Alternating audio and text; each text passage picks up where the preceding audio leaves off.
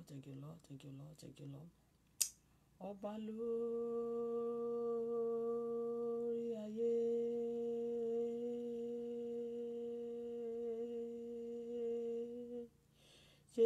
Jésù lórí ayé àtọ̀run. Èmi júbà rẹ o.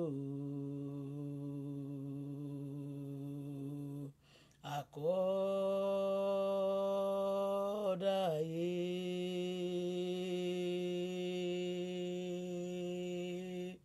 Aṣẹ̀dá ọ̀run. Ègbè lẹ́yìn ó ní gbàgbọ́, èmi yìnyín. Kábíyèsí o. Kábíyèsí o Ọlọ́run. Kábíyèsí o alágbára. Kábíyèsí o àìkú àti àdìbàjẹ́. Ọba tó tó. Kábíyèsí. Ọba tó tó tó tó tó tó tó tó tó tó tó tó tó tó tó tó tó fara tì bí òkè. Kábíyèsí o. Kábíyèsí o. Kábíyèsí o. Kábíyèsí o. Kábíyèsí o. Kábíyèsí o. Kábíyèsí o. Kábíyèsí o. Ọba tèmi ò fojú ara rí, ṣùgbọ́n tí mo rí iṣẹ́ ọwọ́ rẹ̀ tó lọ rẹpẹtẹ, tó lọ kọrin kése. Ọlọ́run tó tẹ́ sánmọ̀, tó tẹ́ bí ẹni tó taṣọ, tó tẹ́ bí ẹni tó kàn ta kalopí. Ọlọ́run tó tẹ́ ilẹ̀lẹ̀ bí ẹni tó tún tẹ́ ẹni tó tẹ́ rọ́ọ̀gì, tó ṣe táìsì. Kábíyèsí o. Ọba tí ò lópin. Ọba mi tí a kò mọ ìbẹ̀rẹ̀ rẹ̀, tí kò sì sí ẹni tó mọ òpin rẹ̀ láéláé. Kábíyèsí o. Tó jẹ́ ìbẹ̀rẹ̀, òpin ohun gbogbo. Aṣẹ̀dá, awẹ̀dá, ó wúwo kò ṣeé gbé. Ọba mi lánàá, lénìí, títí ayérayé. Arúgbó ọjọ́, adàgbà má pààrọ̀ oyè, adàgbà má tẹ̀pá. Onítẹ̀ kan ṣoṣo, tí ò kì í gbó, tí ò kì í ṣá, tí ẹnikẹ́ni kò lè gúnbẹ̀.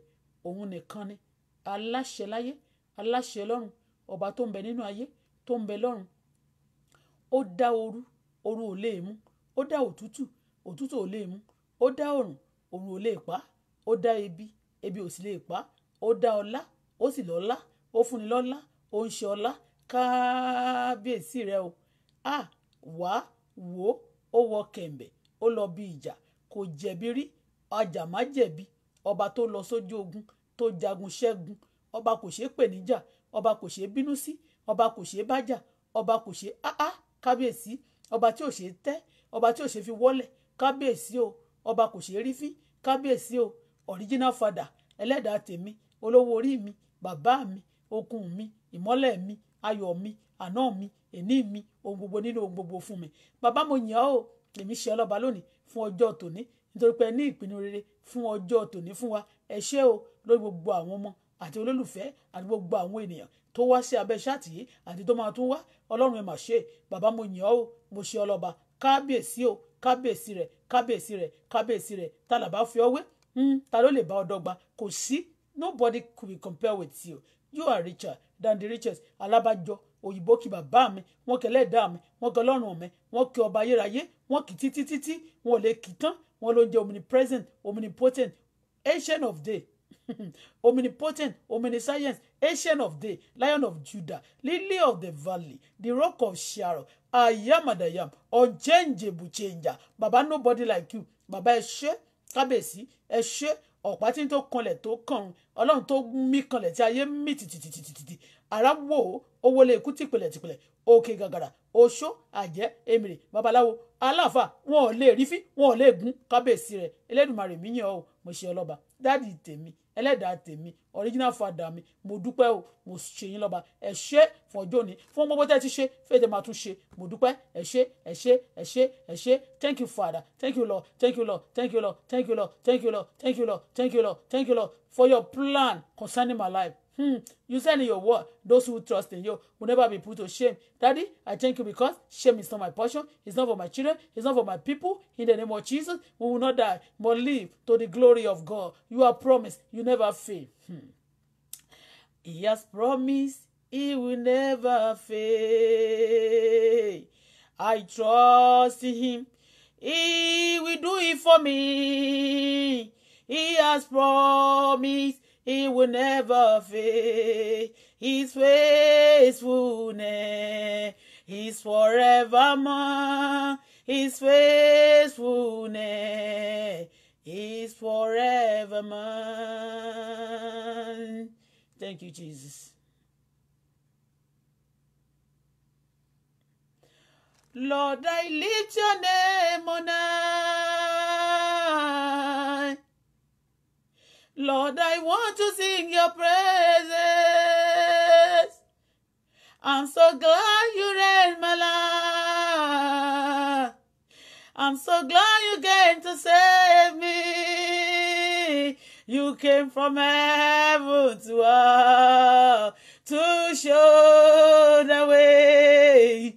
From the road to the cross, my debts are paid. From the cross to the grave, from the grave to the sky, Lord, I lift your name on high. Lord, I lift your name on high. Hallelujah. Thank you, Father. This morning I worship you, Lord. Ẹ ṣé ẹlẹ́dàá mi, ẹ ṣé olówó orí mi, ẹ ṣé bàbá mi, ẹ ṣé. Kábíyèsí, mo yìn lógo, mo ṣe ń lọ́ba. Daddy, I cherish you. Lord, I cherish you. Lord, I bless you. Nobody to be compared with you. You are so wonderful in my life, so powerful.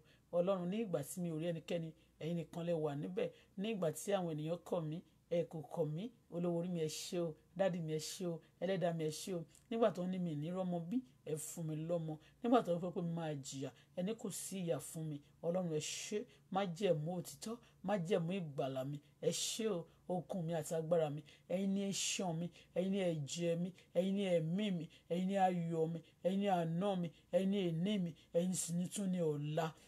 Kábíyèsí rẹ o, mo gbọ́kànlé ọ. Ẹ ṣé nítorí pé ẹ̀yin lẹ ṣe bẹ́ẹ̀. Ẹ̀mí tó ń gbénú mi, ẹ ṣé o. Kábíyèsí ọ̀rọ̀ tó ń jáde láti ẹnu mi, ẹ ṣé o. Ọlọ́run mi, ẹ ṣé o. Àlàáfíà àti okun mi, ẹ ṣé o. Ìwòsàn àti ọlá mi, ẹ ṣé o. Ayọ̀ mi, ẹ ṣé o. Ohun tí mo jókòó lé, tí mo fẹ̀yìntì, tí ojú ò sì tì mí, ẹ ṣé o.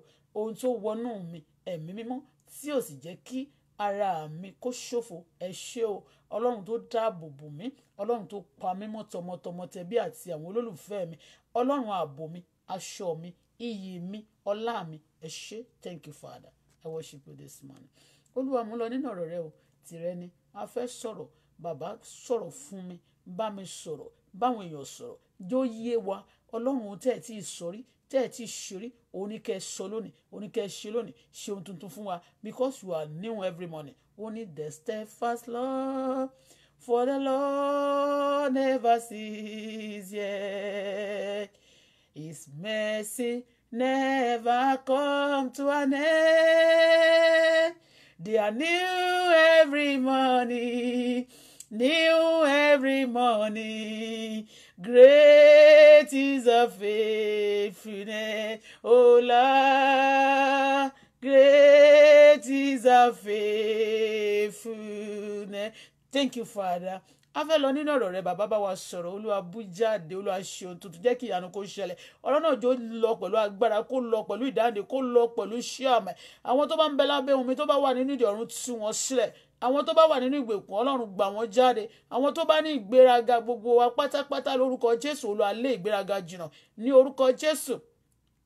Ọlọ́run jọ, a ò fẹ́ sọ ipò wa nù, a ò fẹ́ lose identity wa lórúkọ Jésù. Ọlọ́run ṣàánú fún wa. Agbára òkùnkùn tó máa ń jẹ́ kí èèyàn kó sọ ipò rẹ̀ nù, má jò balẹ̀ ayé mi, má jò balẹ̀ ayé àwọn olólùfẹ́, má jò balẹ̀ ayé ọmọ mi. Ọlọ́run gbàkóso lónìí o, Olúwa jọba. Ohùn náà, Olúwa sọ di iyọ̀, sọ di adùn, sọ di àṣẹ, sọ di agbára, sọ di ìmọ́lẹ̀, sọ di ìdáǹdè lórúkọ Jésù. Bó ṣe ń jáde lọ, Olúwa jọ máa tú onídè sílẹ̀ sẹ́ kó ṣe ohun tuntun. Olúwa jọ kó máa dún bí àrá, kó sì máa sọ bí òjò. Bẹ́ẹ̀ ni yóò rí ọ̀run sáyẹ̀nsì. Ọlọ́run jọ̀ọ́, mo fi ara mi sínú ẹ̀jẹ̀ Jésù, mo dìbò ara mi sínú ẹ̀jẹ̀ Jésù, mo wá fi ẹ̀yìn tí àgbélébùú, mo ti ẹnu bọ ẹ̀jẹ̀ Jésù, mo fi ẹ̀jẹ̀ Jésù bo ara, mo ṣe ìṣọ́ra àti tèmi nínú ẹ̀jẹ̀ Jésù, mo gbé àwọn ọmọ mi wọnú ẹ̀jẹ̀ Jésù, mo gbé wọn wọnú ààbò Ọlọ́run, mo gbé wọn wọnú àpáta Kristi. Bẹ́ẹ̀ ni mo gbé gbogbo àwọn olólùfẹ́ mi wọnú àpáta Kristi. And no weapon fashioned against us shall prosper. Nínú ewu àti gbogbo ìdààmú rògbòdìyàn tó wà káàkiri àgbáyé kò ní kan èmi àtàwọn ọmọ àtàwọn olólùfẹ́ mi gbogbo káàkiri àgbáyé lórúkọ Jésù. Ibi ò ní bá wa, ayọ̀ ní tiwa, inú wa yóò dùn, ọkàn wa yóò balẹ̀. Thank you, Father, because you answer prayer. This moment I worship you, Lord, for in Jesus' wonderful name we pray.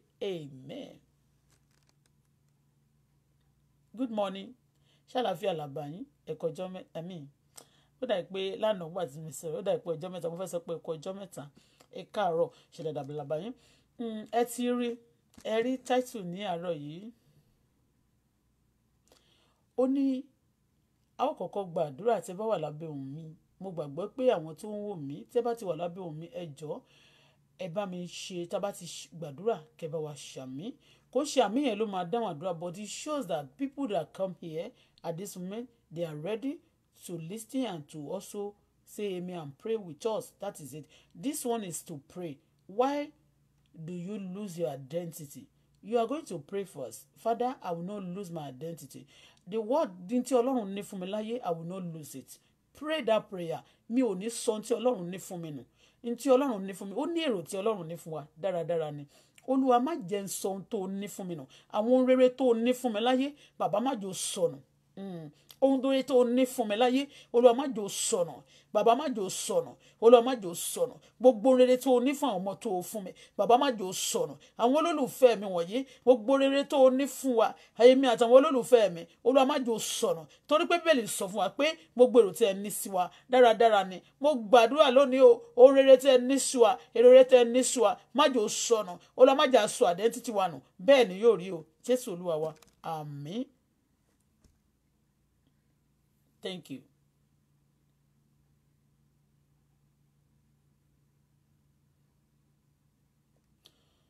Ẹ ti rí táìtù yẹn ẹ dẹ̀ ti rí pé ká má sọ ohun rere tí a bá nínú. I'm begging you in the name of God, if you don't want to pray and only God name should be glorified, hallelujah to this mighty name. God bless you. God bless you.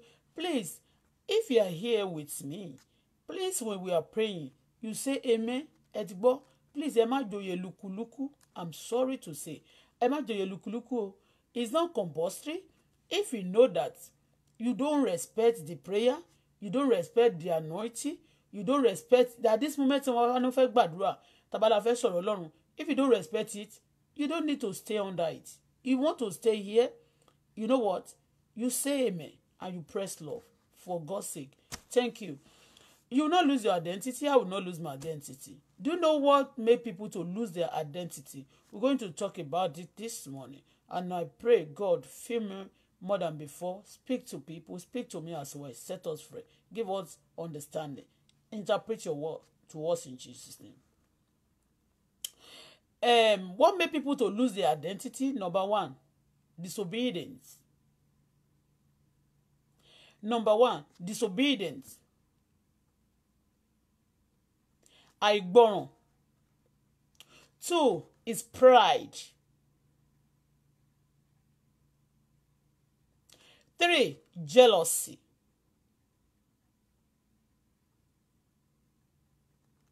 Disobedience, pride, and jealousy.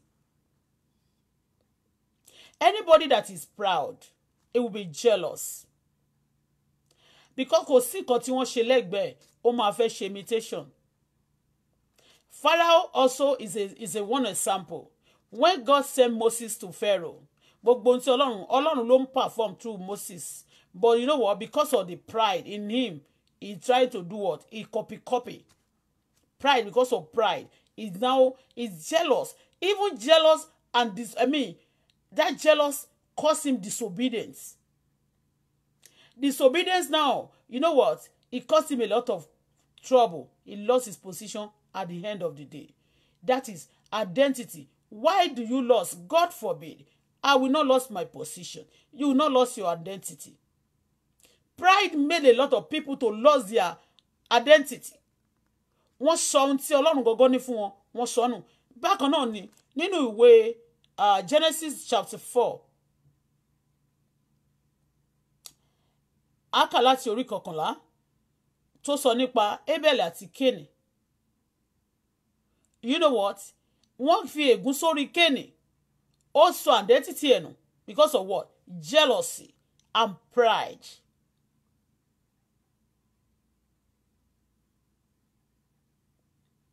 When somebody is proud, he can never do things to please God. When people are proud, they can never do things to please God. Say, they can never do anything to please God. When people are proud, they can never do anything to please God.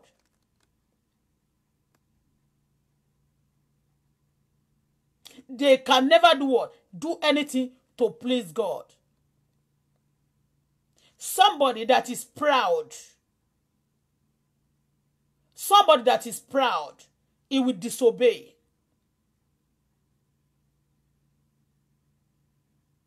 He will be jealous. And you know what we are talking? We said why people lost their identity. Why people lost their identity. It also happened. Ìgbéraga àti àìgbọràn. Even nínú ọgbà Édẹ́nì, Adam àti Eve, àìgbọràn ó jẹ́ kí wọ́n ṣe kíni. Ohun tí Ọlọ́run ní fún wọn originally, they lost it because of disobedience and also pride. Nígbà tí wọ́n tún lost it tán, because of disobedience came first, and secondly, they now put pride. Even when God was talking to them, according to the Bible, when they said God was calling them, you know what they did? They started wọ́n bẹ̀rẹ̀ sí fi ìgbéraga sọ̀rọ̀. Wọ́n kọ́kọ́ hide. Then wọ́n bẹ̀rẹ̀ sí fi ìgbéraga sọ̀rọ̀. Wọ́n sọ fún pípa tó yá ó tún fẹ́ máa justify rẹ̀. Pé after all ẹ̀ ń tẹ́ gbé fún mi. Eléyìí náà tún sọ pé ṣèbéjò tẹ̀ dání. Ṣèbí wọ́n ti sọ fún yín. God know that there's going to be somebody. There's going to be àwọn ènìyàn tó máa wá ẹni ẹ̀tàn. But why do you fall for it? Because disobedience. People with disobedient attitude, with pride, with jealousy, they always lost what? They lost their position.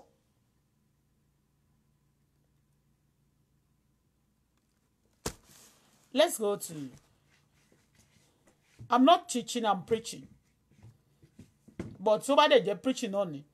We both do that together. Because preaching, you read a lot of... You can preach, read just one sentence of Bible, and then you begin to, preach on. When you want to teach, you can read a lot of verses of Bible to back it up, to teach. That's why I said teaching is different from preaching.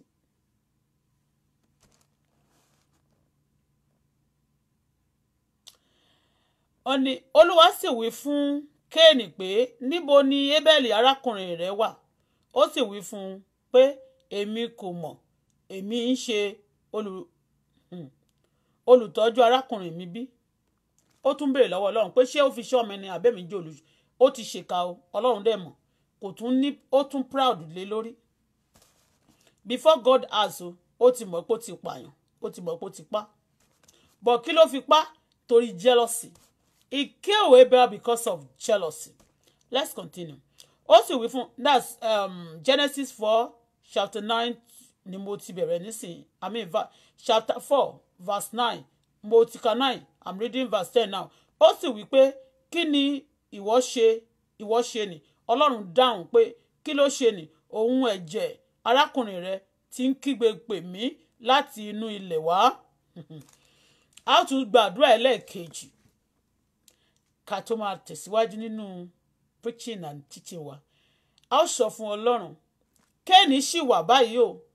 Àwọn Kéènì níbikíbi tó bá wà, mi ò mọ̀ bóyá ọ̀rẹ́ rẹ̀ ni Kéènì ayé tiẹ̀. Mi ò mọ̀ bóyá mi ò mẹ́ni tó jẹ́ Kéènì fún ẹ. Bóyá ọmọ ìyá ẹ ni. Torí eléyìí ìyá kan bàbá kan ló bí Kéènì àti Abel. A ó sọ nígbà yẹn lọ́hùn kedere ẹni tí ò ní ẹbọ tó dára. Ẹni tí ẹbọ rẹ̀ kò wà acceptable. Ó fẹ́ pa ni tí Ọlọ́run yọ́nú sí. Ó sọ fún Ọlọ́run, Olúwa jọ̀ọ́ má jẹ́ kí Kéènì pa mí, àti gbàrí èmi máa ń gbà fúnra mi. And it's always good. Kéènì máa parẹ́ ẹni kò ní rí mi pa. Láyé ìjọ́un nìyẹn Old Testament. Wọ́n máa ní Kéènì àwọn èèyàn burúkú wọn máa pọ̀ olódodo. No, Jésù ti kú. That is the reason why tí Jésù ti farahàn lórí igi àgbélébùú láti pa gbogbo iṣẹ́ èṣù run. Because iṣẹ́ èṣù ni kí olódodo kó máa kú, kí àwọn èèyàn ká wà. It's a taboo. You know what? It's a taboo. Wọ́n ní igi tó bá da kò ń gbẹ́nu gbó. Kí ló dé tí igi tó da igi burúkú máa pẹ́?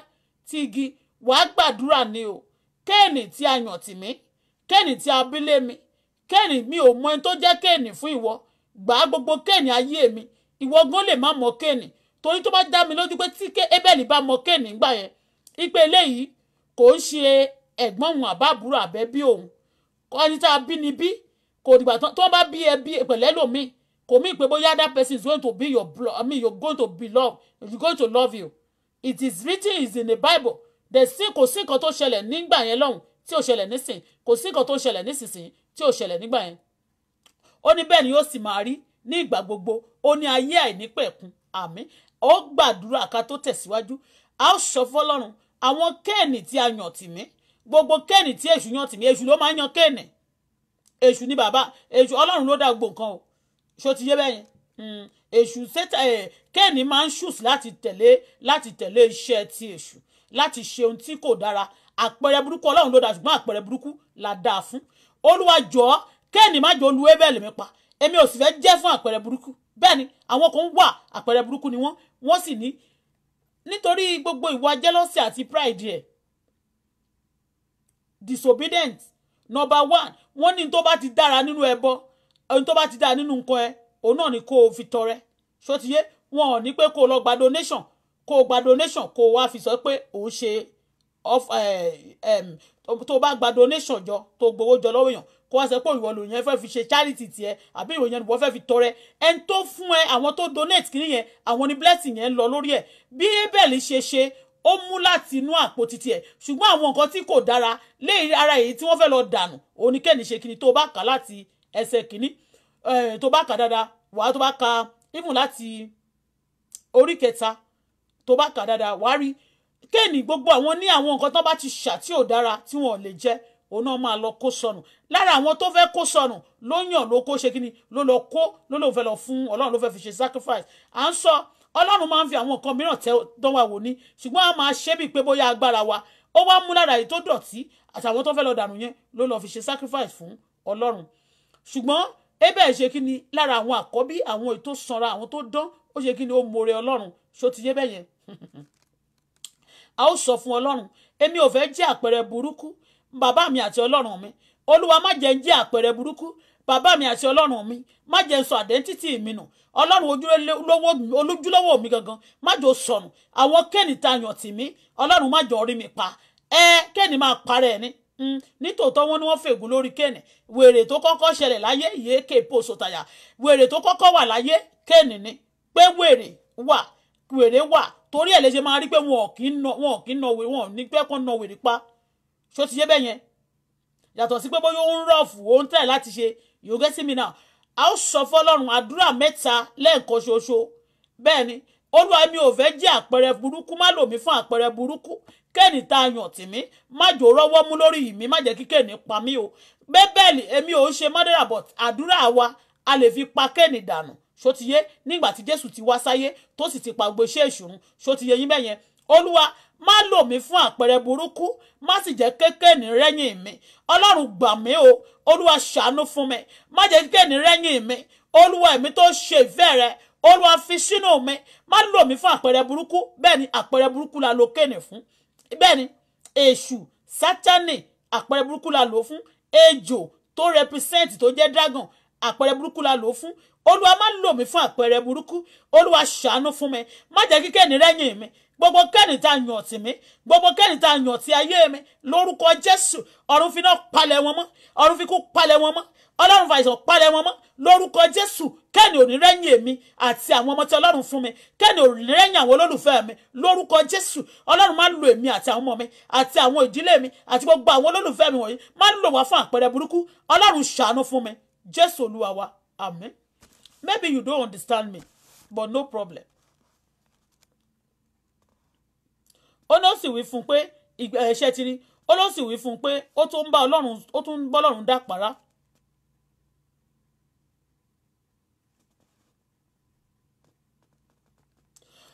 Ó ní jẹ́ the word of God now here ó ní ǹjẹ́ nísinsìnyí àfi ọrẹ ẹni tán bá ti fi ré ó ti sọ identity ẹ̀ nù. Tí jealousy spirit bá wà nínú ènìyàn tán bá ti fi ènìyàn ré àwọn àmì tẹ́ máa fi mọ̀ tán bá fi ènìyàn ré ìgbéraga máa wà nínú ẹ̀ gan. Ìgbéraga so proud and he will be jealous and ó dẹ̀ máa jẹ́ pé ó máa disobey kò sí nǹkan tẹ́ lè ṣe nítorí pé kò sí ẹni tó bá sínwín tẹ́ máa ní kó ṣe writing disobedient child, disobedient people, the evil spirit tó ń pè ní disobedience, the evil spirit tó ń pè ní pride, the evil spirit tó ń pè ní jealousy. It's a terrible thing. It's a terrible thing. Check your side. Check the people beside you. Tí èèyàn bá ń jealous yẹ. Àwọn tó bá jowú ènìyàn ló máa ń pààyàn. Àwọn tó bá jowú ènìyàn, àwọn ló máa ń go after you without nothing. Àwọn tó bá ń jowú ènìyàn, àwọn ló máa sọ pé tí mi ò bá rẹ́yìn ẹ̀ mi ò ní padà. Ó ṣe nǹkan kan fún o, tó bá ṣe is another thing. Even tó bá ṣe gan wọ́n ní forgive.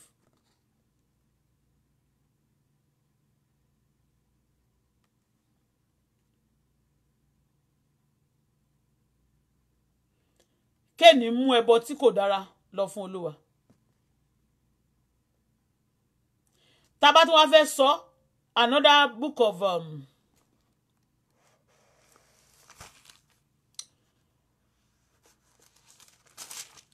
ìwé àwọn ọba.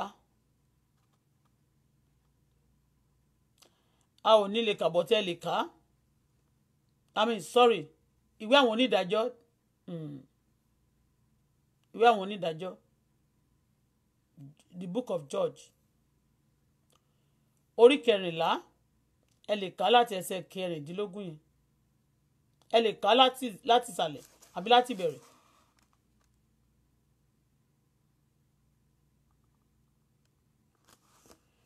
When Samson ó disobey Ọlọ́run, ó disobedience. We talking in tí èèyàn máa fi ń sọ ipò rẹ̀ tó máa ń jẹ́ kí àwọn èèyàn kó sọ identity wọn nù. Téèyàn bá sọ identity ẹ̀ nù, ó sọ agbára nù. Ó lè sọ lánàá. Ó lè sọ connection nù. Ó lè jẹ́ kó pàdánù ohun tó ṣe iyebíye.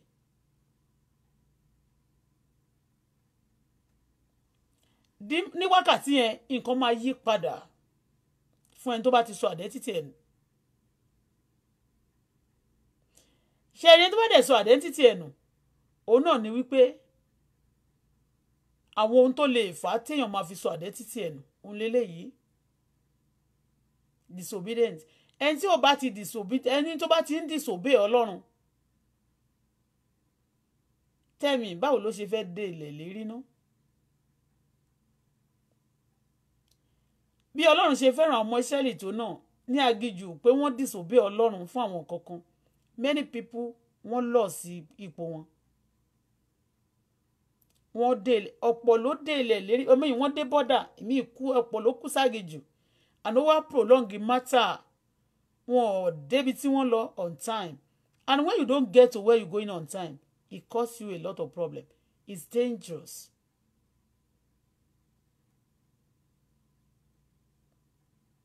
It's what? It's dangerous. Disobedience. Ó máa ń prolong matter. Disobedience. Ó máa ń jẹ́ kí èèyàn kọ ẹni tó bá ti ń disobey. Definitely ẹni tó ń disobey èèyàn. Tí ìyàwó bá disobey ọkọ ẹ̀. Definitely ó proud ni, ìgbéraga ni. Ọkọ àti ìyàwó àbí ọkọ náà tó bá disobey Ọlọ́run. Definitely ìgbéraga ló máa ń fa kéèyàn disobey èèyàn. Ọmọ gan tó bá disobey ìyá ẹ̀, ìgbéraga ló ní tó fi ń disobey àwọn parents ẹ̀.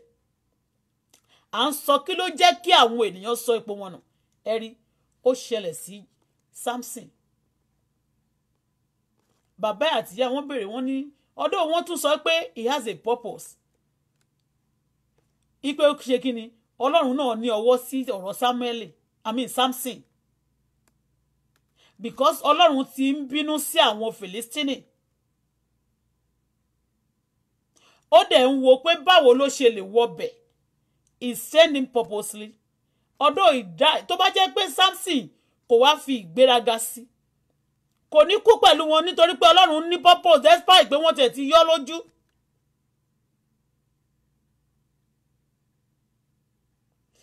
Pride ó máa ń jẹ́ kéèyàn sọ ipò rẹ̀ nù. Tẹ́ bá tún wo fásitì ìwé book of Esther, ìwé Esther.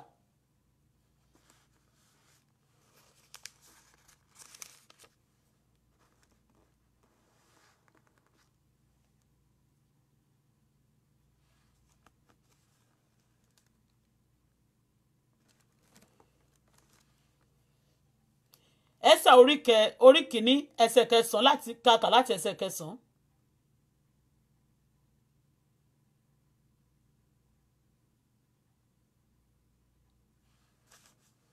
Ó ní fásitì ayaba sì ṣe àsè pẹ̀lú ọba ó pe gbogbo ó máa ń ṣe àpèjẹ kan ṣọba àwọn ọba celebrity àwọn ọba tó what's up fún àwọn gbogbo ó sì ṣe pẹ̀lú fún àwọn gbogbo àwọn obìnrin ní ilé ọba tí ń ṣe ti Asuweresi ní ọjọ́ ìkeje nígbà tí ọtí wáìnì ní mímu ọba dùn inú ọba dùn ó sì pàṣẹ fún àwọn ọmọ ẹ̀yìn ẹ̀ àwọn tó wà important àwọn tó ń ṣọ́ miamumani bista ambona biga àti abata sitari àti kekasi àwọn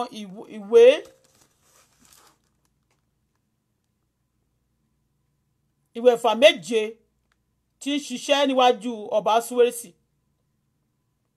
Ẹsẹ̀ kọkànlá ó ní láti mú fásitì ayaba wá níwájú ọba tí òun ti adé ọba láti fi ẹwà rẹ̀ hàn àwọn ènìyàn àti àwọn ìjòyè nítorí arẹwà obìnrin ni.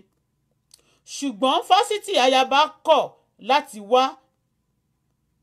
nípa àṣẹ ọba ó disobey ó kọ̀ láti wá nípasẹ̀ àṣẹ ọba.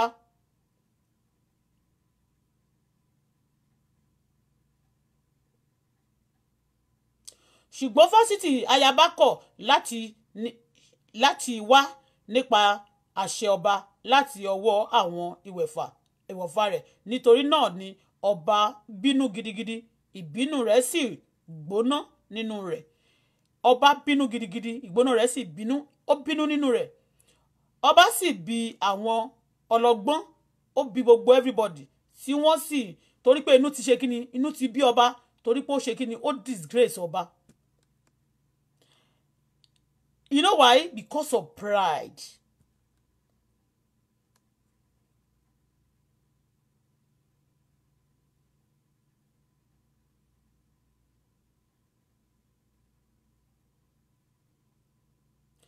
Ní ẹsẹ̀ kẹẹ̀dógún ní gẹ́gẹ́ bí òfin kí ni kí a ṣe sí fásitì ayaba ọba béèrè nítorí tí òun kò ṣe bí Asuweresi àwọn ìjòyè tí wọ́n ti wá dúró lórí ẹ̀ ọba ti pàṣẹ fún un láti ọwọ́ àwọn ìwẹ̀fà wọ́n ti pe ìpàdé lórí ẹ̀ báyìí.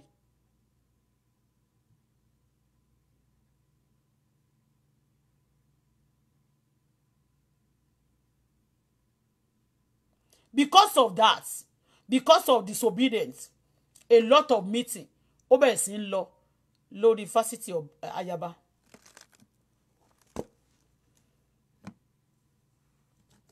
Intan sọ ni wípé kí ló jẹ́ kó o sọ ipò rẹ nù? Why do you lose your identity? Why do you lose your position?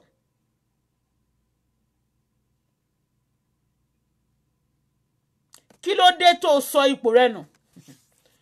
A gbàdúrà Olúwa má jẹ́ n sọ ipò mi nù. Ìgbéraga, disobedience, jealousy, àìní ìfẹ́, ìjọra ẹni lójú. Kí lẹ́nìkan fẹ́ fi mí ṣe? Mo lè ṣe ohun tó wù mí. After all àti tòjé bo ló ṣàlọ́wọ́ ó kù bàbá ẹni tó fẹ́ bọ. After all èmi ni olórí èmi ni ayaba. After all èmi ni wọ́n ti ọwọ́ mi ti tẹ̀ náà.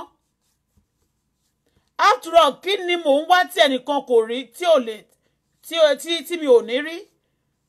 After all èmi náà pé ọba pe àpèjẹ fásitì náà pe títí ẹ̀ fún àwọn obìnrin ọba obìnrin ṣùgbọ́n ọba ò lè pé méjìlá ààfin ìjòyè lè pé méjìlá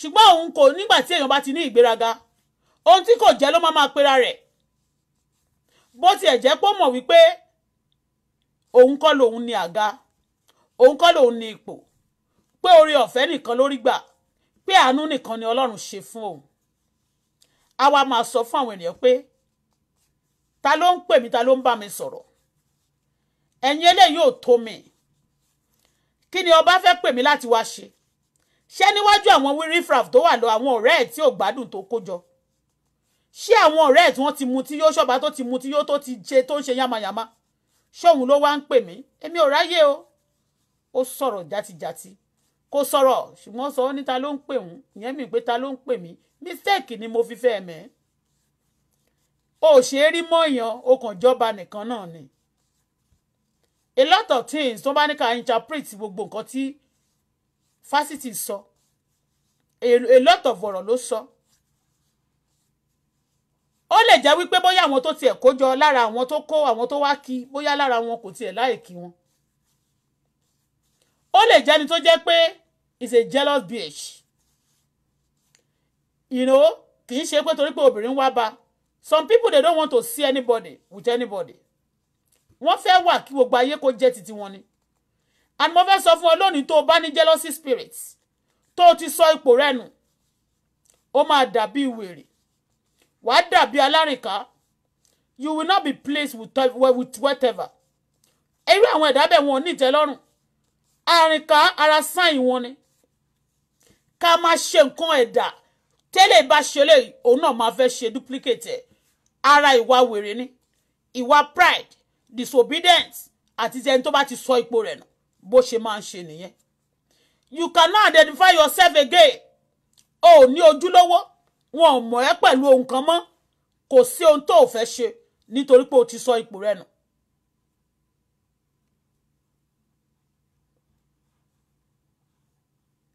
ohun gbogbo o fẹ́ wà nobody that is omnipresent only God.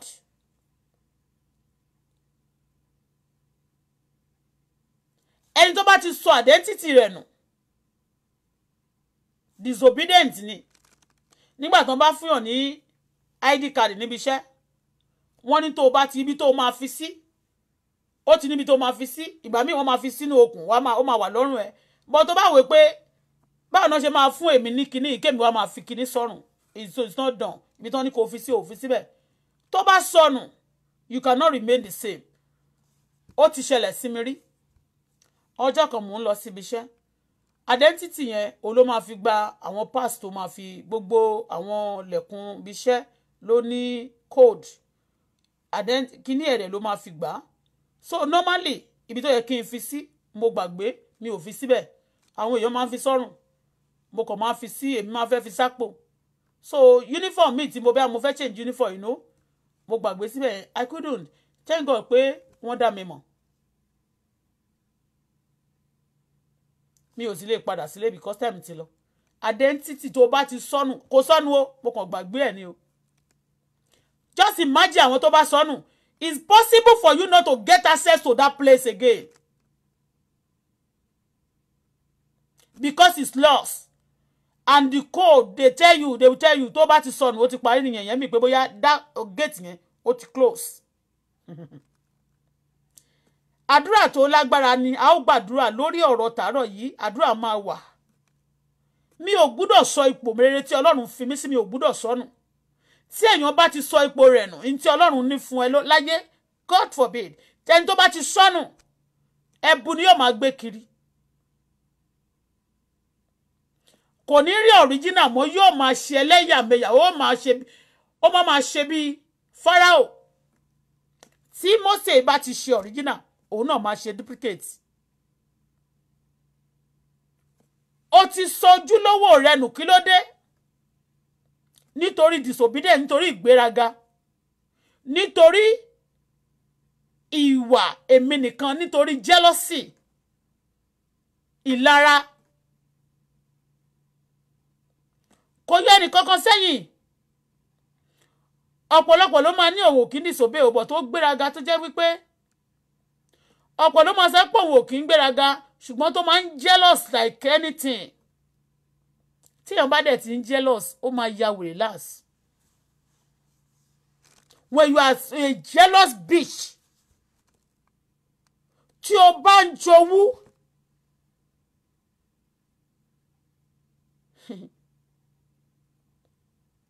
you want to be, you just want to be, you just want to be in the front, you just want to be in the road, you just want to be, gbogbo ibi tó bá ti dé, you want to be in the front. No.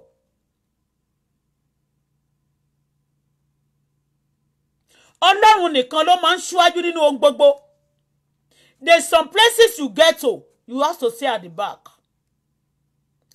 There's some places you get to, you just have to be humble. You just have to. O gbọ́dọ̀ tó bá jẹ́ pé wọ́n ń jókòó sí, o gbọ́dọ̀ wọ́n lè jókòó sí orí ṣíà kó kàn decide láti jókòó sílẹ̀.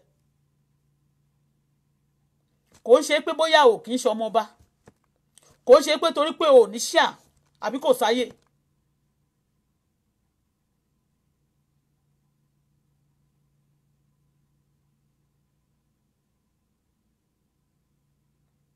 Kí ló fà á tí àwọn ọ̀pọ̀lọpọ̀ fi sọ ipò wọn nù? Ní ìgbà tí wọ́n bá tẹ̀sí sọ ipò nù tí wọ́n ti sọ identity wọn nù, in tí a fi ń dá wọn mọ̀, in tí wọ́n fi dá mi mọ̀, Olúwa ń tó fún mi tí wọ́n fi dá mi mọ̀, ohun tí màá fi ṣiṣẹ́, ohun tí màá fi jẹ́ ènìyàn, má jò sọnù lọ́wọ́ mi, ohun tí màá fi jẹ́ èèyàn, ohun tí màá fi ṣiṣẹ́ fún ọ, má jò sọnù lọ́wọ́ mi, má jẹ́ sọ identity mi nù, ohun tí ò fi mí wọ̀n, ohun tí ò gbé mi já gbangba, ohun tí ò jẹ́ kí n ṣe rere, má jẹ́ sọnù. Ọ̀pọ̀ ló ti sọ ohun tó máa jẹ́ kán ṣe rere nù. Ọ̀pọ̀ ní nítorí ìgbéraga. Mi ò kí ń blame àwọn ènìyàn nítorí pé ní ìgbà tí àwa náà kò tí ì mọ̀, ní ìgbà tí àwọn náà kò tí ì ṣe kíni, tí ó jẹ́ pé ó sì jẹ́ ignorant sí àwọn nǹkan kan. Ẹ mọ̀ nǹkan tó ṣẹlẹ̀. Àwa náà máa sọ.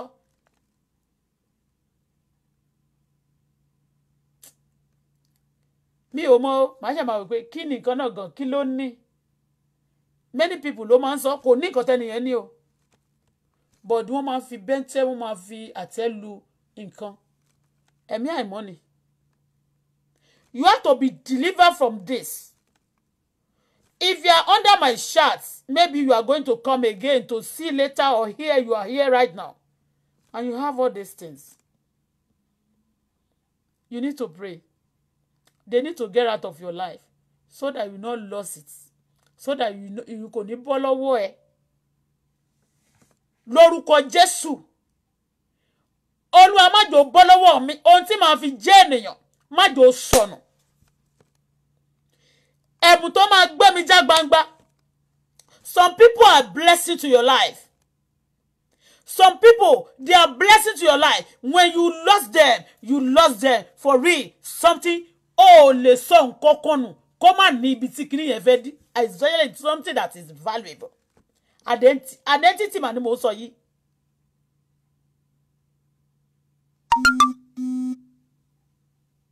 Identity. Olúwa má jẹ́ n sọ identity mi nù. Ohun tó fún mi láti jẹ́ ènìyàn. Ohun tó fún mi láti fi ṣílẹ̀kùn. Ohun tó fún mi láti fi mọ̀nà. Identity ẹlòmíràn ìmọ́lẹ̀ ni.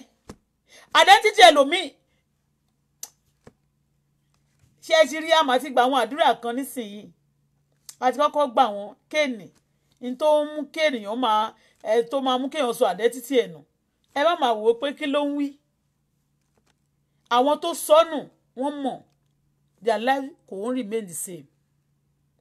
Wọ́n máa lọ láti inú one calamity to one calamity ni. Láti inú one problem to problem ni. Láti inú ìpọ́njú dénú ìpọ́njú ni. Ẹni tó bá ti sọnù ọkàn rẹ̀ ò ní balẹ̀ mọ́. Ẹni tó lọ bì kan tí wọ́n nílẹ̀ ẹ̀kùn yìí ó ti sọ kọ́kọ́rọ́ yẹn nù. Ó dẹ̀ gbúdọ̀ ṣí. Ṣé lébọ̀ ò ní pọ̀? Ó máa ṣe iṣẹ́ ju tẹni tó gbé dání lọ. Àjàjà ẹ ti ẹ̀kàn imagine àwọn kọ́kọ́rọ́ tó máa ń fi kóòdù tí wọ́n jẹ́ kó fi káàdì sí ẹ̀ kọ́ má rí kọ́kọ́rọ́ kí kọ́kọ́rọ́ yẹn kó sọnù. Àwọn tó ti máǹtì sínú ògiri tó yẹ pé security lọ́tàn àti lósì. Ọ̀pọ̀ tó sọnù, their life is go remain the same. Olúwa má jò bọ́ lọ́wọ́ mi. ohun tí Ọlọ́run fún mi láti máa fi ṣílẹ̀kùn èyí tó fún mi láti fi ṣílẹ̀kùn àṣeyọrí mi má jò bọ́ lọ́wọ́ mi.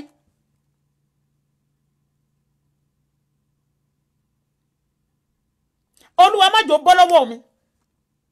Ẹlòmíì ọkọ ẹ̀ ni o, ẹlòmíì ọmọ ẹ̀ ni o, ẹlòmíì ìyàwó ẹ̀ ni o, ẹlòmíì ìpè ẹ̀ ni o, ẹlòmíì ará ilé ẹ̀ ni o. Ní ọjọ́ tí meanwhile Cain kò mọ̀ pé Abel ni ó kàn jẹ́ àbúrò fóun, ó yẹ kó tíṣà ló jẹ́ fún. Ní ìgbà tó débẹ̀ tí wọ́n gbé ẹ̀bùn lọ síwájú Olúwa ọrẹ, ó yẹ kó ṣe kíni bó tiẹ̀ wá jẹ́ pé òkè o bóyá òun ò mọ̀ ṣe mọ̀ pé ànígi rere ò lè so èso búburú bí burúkú ìkẹrẹrẹ kò lè so èso rere. Ọlọ́run mo tún dúpẹ́ lẹ́ẹ̀kan sí bó ṣe dá mi, má dá mi ní burúkú, má kọ̀ mí sílẹ̀, testimony mi má jò bàjẹ́, ìgbẹ̀yìn ayé mi má jò dàbí ti Sọ́ọ̀lù. Ọlọ́run ràn mí lọ́wọ́ dì mí mú dópin àtàwọn olólùfẹ́ mi yìí. Ní ìgbà tó rí àbúrò ẹ̀ Abel tó gbé ẹbọ wá, tẹ́bọ tí ẹ̀ dùn, tẹ́bọ tí ẹ̀ sanra, tẹ́bọ tí ẹ̀ jọ̀lọ̀, tó ga níwájú tó ga lẹ́yìn,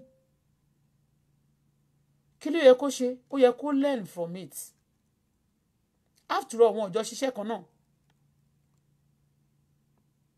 Àgbẹ̀niwọ́ eléyìí jẹ́ darandaran.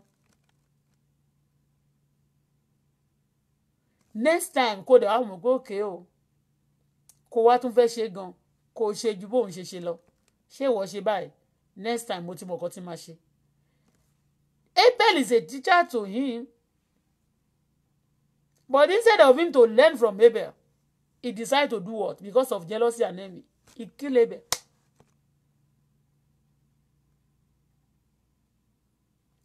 Ọ̀pọ̀ ló ti sọnù lọ́jọ́ tó bá ti ṣe nǹkan bẹ́ẹ̀ yẹn ayé wọn ò lè rí the same mọ́. Ìdá kan sínwín dànù sígboro kan ya wèrè kan má rí wọn kan má rìn kiri because wọ́n ti ṣe kí ni olùkọ́ wọ́n ti sọ identity wọn nù, wọ́n ti sọ ohun tí wọ́n máa fi ṣílẹ̀kùn, ohun tí ò máa Ọlọ́run máa ń fi gbogbo máa ń fi àwọn nǹkan kan ní gbogbo ibi ló máa ń fi tó bá sọ pé gbogbo ibi ló máa ń fi atọ́ka sí láti tọ́ka fún ọ. Ṣùgbọ́n instead of them to see that ní tí Ọlọ́run ń lò fún wọn láti fi ríran nì, ẹ mọ nǹkan tó ń fẹ́ ṣe, wọ́n fẹ́ pa ní tí Ọlọ́run fún wọn láti sọ pé kán sọnù, wọ́n fẹ́ sọnù. Kàkà kéegun má jẹ sèse kán fi ṣàwàdànù. Wọn ò dẹ̀ sọ pé sèse ti tán pé you cannot eat again. Another year wà tó yẹ pé tó bá ń bọ̀ wá ti rẹ kẹ́ bẹ́ẹ̀ dáadáa. Wá ti mú ìtó bá ju tiẹ̀ náà wá. Ṣé bí nǹkan tí Ọlọ́run fẹ́ nìyẹn, ó fẹ́ kó máa ṣe nǹkan tinútinú kó jẹ́ ẹni tó bá jẹ́ teacher ẹ̀, learn from the person. Don't use your jealousy to destroy Abel. Abel ò gbúdọ̀ kú mọ́, kò tiẹ̀ ń kú mọ́ sìn. Abel tó bá gbàdúrà ni o tó bá dẹ̀ tètè dákẹ́ ní ẹ̀gbẹ́ ẹ̀ mọ̀, tó tètè dákẹ́ ní ẹ̀ mọ̀. Because a ti fi èpè sórí Kéènì pé òun máa rìn kiri ni. Ìran Kéènì dẹ̀ sì wà títí dèní. Àmì wà lára wọn, wọn ò ní gbádùn, kò sí nǹkan tó ń lè ṣe, wọ́n máa wà restless, ọkàn wọn ò lè balẹ̀. Because you know what? Wọ́n ti ṣe, instead of them to appreciate God, to ask for forgiveness, they are not doing that. They are on pile money. Ó ní ó better kó kúkú pa ẹni wọn ò fẹ́ rí mọ́ fún nǹkan tó tiẹ̀ ṣe yẹn. Do you think it's normal? It's not normal. Ìtí Kéènì ṣe kò normal. Ọlọ́run dá fún àpẹẹrẹ burúkú. Tún dúpẹ́ fún Ọlọ́run. Ìwọ tó ò bá ń tí Ọlọ́run ò dá fún búburú bẹ́ẹ̀. Torí pé ṣé ẹni tó bá dá fún búburú kò sí bó ṣe lè preach fún. Bá a ṣe ń preach báyìí ẹni tó bá jẹ́yàn búburú ó lè máa ṣépè kó máa sọ̀rọ̀ lábẹ́lẹ̀ pé kí ló ń sọ. Because Ọlọ́run ti dá bẹ́ẹ̀. Bọ́lọ́run ṣe dá Fáráò náà nìyẹn. Ó lélẹ̀ ó gbà tó rán Mósè sí. Ó ní máa ṣe oríṣiríṣi nǹkan. Ó ní yóò rí. Ó ní ṣùgbọ́n kò ní gbà ó. Torí pé a ṣe kíni atọ́jú ẹ̀ sílẹ̀ fún ìparun. Àwọn ohun tó máa ń jẹ́ kéèyàn kó sọ ipò ẹ̀ nù. Àwọn disobedient, ìgbéraga, ìrunú, jealousy, àrankàn.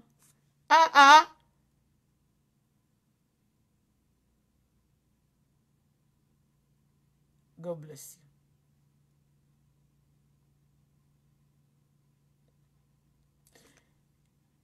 Learn. Má jọra ẹ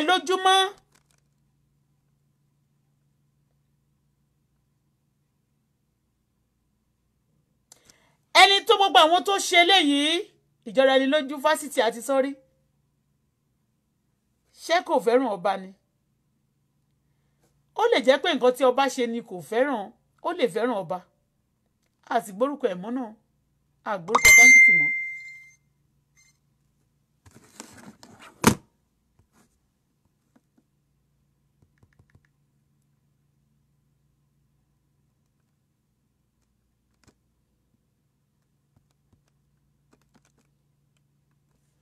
wọn ò gbórúkọ ẹ̀mọ́ títí di òní.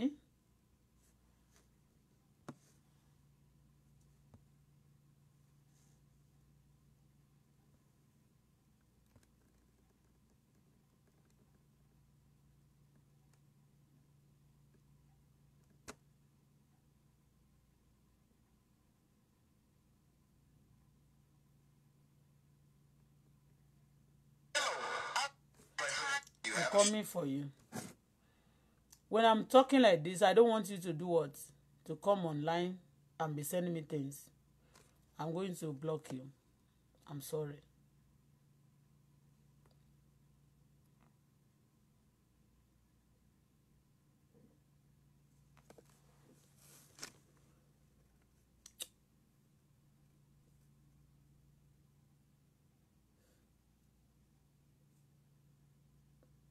It takes the grace of God.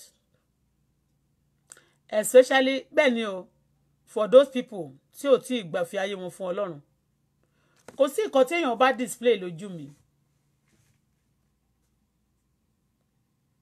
Kò ṣe mí bá kankan. Ó ti pẹ́ tó ti wà nínú mi. But some people kan wà nínú owó. Tó bá rí ẹni tó kéré báyìí wọn ò fẹ́ gbọ́ wọ́n lè ní 1,000 example.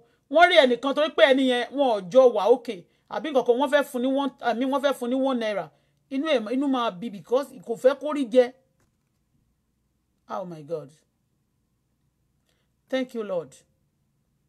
Oh Lord, save me from disobedient spirit. Take away disobedient spirit in my life. Spirit of pride, you too pack your bag and your baggage. Get out of me. Enviness and jealousy, depart away from me today. You can see.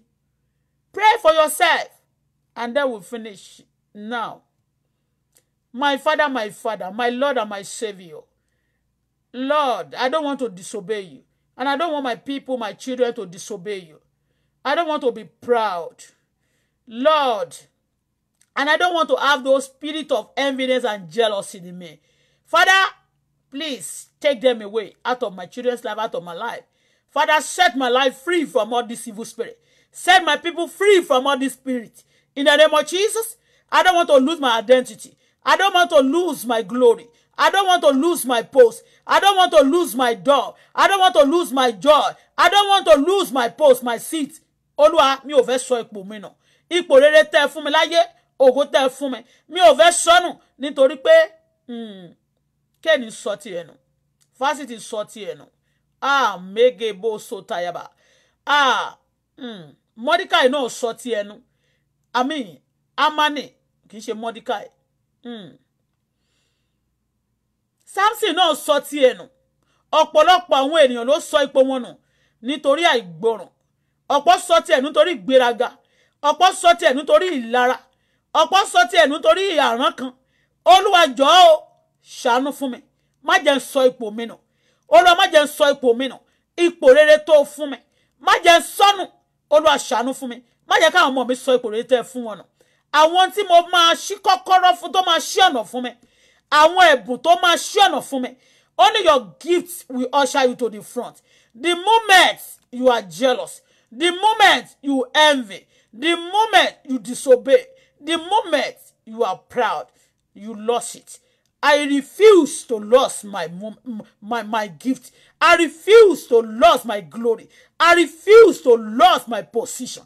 I refuse to lose my joy. I refuse to lose my peace. I refuse to lose my goodness.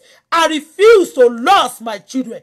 I refuse to lose all my well wishes. In the name of Jesus, I refuse. In Jesus' name. I will not lose my well wishes. I will not lose my children. I will not lose my glory. I will not lose my door. My door of opportunity will not be closed, will not be shut against me. Mo kọ̀ láti sọ ipò mi nù. Identity mi ò ní sọnù. Lórúkọ Jésù kò ní bọ́mọ mi lọ́wọ́. Mi ò ní sọ ipò mi nù. So shall it be. Èmi àtọmọ àtàwọn olólùfẹ́ mi. In Jesus' name. Father, thank you for today. You are speaking to your people. Olúwa jẹ́ kó túbọ̀ máa germinate nínú ayé wa. Ẹ ti rán ọ̀rọ̀ náà sí wa o. Jọ máa germinate, kó máa ṣiṣẹ́ lọ, kó máa ṣiṣẹ́ lọ, kó máa ṣiṣẹ́ lọ. Kí gbogbo èso ti ìgbéraga, kí gbogbo wọn kó parẹ́, kí gbogbo èso ti ìlara, kí gbogbo wọn kó di òkú, kí gbogbo èso ti disobedience àti àìgbọràn, kí gbogbo wọn kó parẹ́ pátápátá kó nínú ayé mi àti àtàwọn olólùfẹ́ mi wọ̀nyí. Láti òní lọ ká di òmìnira, ká wà láyè sí òdodo. Láti òní lọ ká máa ṣe bí Ọlọ́run ṣe fẹ́. Kí ìṣesí mi àti ìwàsí mi kó máa tẹ́ Ọlọ́run. Kó ìṣesí ọmọ àwọn ọmọ tó fún mi àtàwọn olólùfẹ́ mi kó máa tẹ́ Ọlọ́run. Ìwà mi o Ọlọ́run jọjọ máa tẹ́ Ọlọ́run. Fún mi ní ìwà rere, fún mi ní ìṣe rere, fún mi ní ọ̀rọ̀ rere tí ó máa tẹ́ Ọlọ́run. Èmi àtàwọn ọmọ àtàwọn olólùfẹ́ mi. Bẹ́ẹ̀ ni yóò rí. Thank you for that this morning because you answer prayer. I worship you, Lord. For in Jesus' wonderful name we pray. Amen. Ẹ má sọ ipò yín nù. When you see people making it, don't jealous of them. Everybody has their own time. And don't be proud. And you know what? Don't be envious of others. Instead of that, use something that you see tó bá wù ẹ́ kó fi gbàdúrà. Okay? Use it to pray. Why do you people lose their identity? Ọ̀pọ̀ ló ti sọ ipò rẹ̀ nù. Wọ́n ti ń rìn ní òfo. Ṣó ti yé? Ọlọ́run sì kórìíra onígbéraga. Ṣùgbọ́n ẹ jẹ́ kí n sọ fún yín, ìbẹ̀rù Ọlọ́run òun náà ni ìpilẹ̀ṣẹ̀ ọgbọ́n. Bẹ́ẹ̀ ni. Ẹ gba Jésù gbọ́. Repent from your iniquities. Kò fẹ́ ikú ẹlẹ́ṣẹ̀ rẹ bí kò ṣe pé kó ronúkúwàdà. Ó kórìíra ẹ̀ṣẹ̀ ṣùgbọ́n ó fẹ́ràn ẹlẹ́ṣẹ̀. Ó ní ẹ wá sọ́dọ̀ mi gbogbo ẹ̀yin tẹ́ ń ṣiṣẹ́ tí ayé dẹrù wúwo lé lórí. Ó ní àjàgà mi rọrùn ẹrù mi sì fúyẹ́. Ṣé ẹ rí ìgbéraga ẹrù wúwo ni o. Ṣé ẹ rí àjàgà pride ẹrù wúwo ni o. Disobedience ẹrù wúwo ni o. Ẹ gbé sẹ́sẹ̀ Jésù lónìí. Ó rẹ́dì láti gbà. Bẹ́ẹ̀ ni ó sì ti kú fún ọ kí wọ́n lè yè. Má para rẹ mọ́ o. Fi ọkàn rẹ balẹ̀ nínú Olúwa. Ìrètí ń bẹ fún ọ. Ẹ̀dá tí ò tí kú láyé ìṣe ò tí tán. Have a good day. Orúkọ mi ò tí yí padà o. Bọ́lá Fọláṣadé ni orúkọ tèmi ń jẹ́. Bẹ́ẹ̀ ni aka Evangelist Esther Afọláṣadé Ṣìbọ̀ládé. Bẹ́ẹ̀ ni aka Auto-Bola. Tẹ́ bá fẹ́ ra mọ́tò ẹ pè mí o. Gbogbo àwọn ẹ̀yin olólùfẹ́ mi. Ire o. Ọjọ́ Tuesday lè ní. Ire ọjọ́ tòní. Ayọ̀ tọjọ́ tòní. Òun ní tèmi àti tẹ̀yin. Orí wa ò ní gbàbọ̀dẹ̀. Àìsàn tó ń lọ káàkiri àgbáyé kò ní kan èmi kò ní kan ẹ̀yin o. Lórúkọ Jésù orí wa kò ní gbàbọ̀dẹ̀. Gbogbo ẹ̀yin olólùfẹ́ mi ohunkóhun tẹ́ ń béèrè lọ́wọ́ Olúwa ọ̀run dá yín lóhùn. Ẹ ò ní ṣìṣe. Jésù agbára wa. Amen. It is well.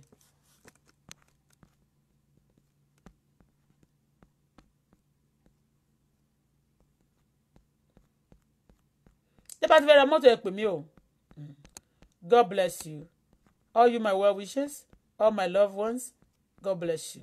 Gbogbo yín pátá ẹ̀yin tẹ́ wà nílùú Italy, mọ́tò ò ní pa yín, àìsàn ò ní pa yín, ẹ ò ní ṣàìsàn. Ó gbógun kò ní kọlù lé yín lórúkọ Jésù. Torí pé ẹ̀yin gbé àpá Kristi, bẹ́ẹ̀ ni ibi ò ní fọwọ́ kàn yín. Torí pé èmi àti ẹ̀yin gbé àpá Kristi, ibi ò ní fọwọ́ kàn wá o. Any lovely day. Ẹ tún ka bí àwọn ẹsẹ̀ Bíbélì wọ̀nyẹn kẹ́ digest ẹ̀. Why people lost their position, why they lost their identity, why they lost it. Ẹlòmíì ti wò, ẹlòmíì a máa wo nǹkan míì nígbà tó bá ti sọnù tán, a máa wò pé a máa regret pé mo dẹ̀ ṣe mistake. A ò ní ṣe mistake lórúkọ Jésù. Mistake. A ò ní ṣe. Bye bye for now. Love you guys.